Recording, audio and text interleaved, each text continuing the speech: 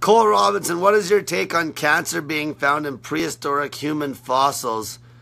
The earliest evidence of cancer was found in human fossils over 1.6 million years old. Do you think maybe these prehistoric humans were just a bunch of pussies that weren't following a fasting-focused lifestyle, or maybe they were vaccinating their kids? Okay, so here's the thing.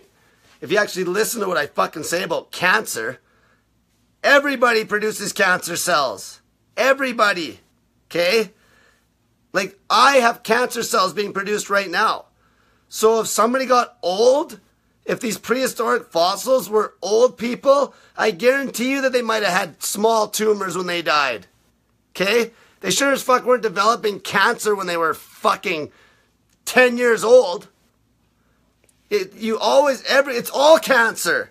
See, so what you're trying to say when you're trying to be a fucking smartass, you're basically trying to say that they had cancer, and I tell people this. Like, if you have the smallest fucking tumor on your body right now, it's fucking cancer.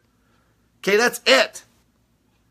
So it's like what you're saying to me is nothing new. It's fucking cancer.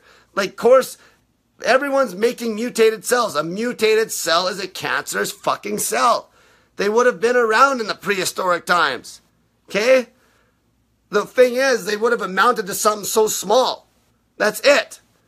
And I'd like to see that fucking study anyway. Fuck, I can't trust hardly anything I fucking read on the internet anymore unless I dig into it myself. Everyone's coming up with some bullshit.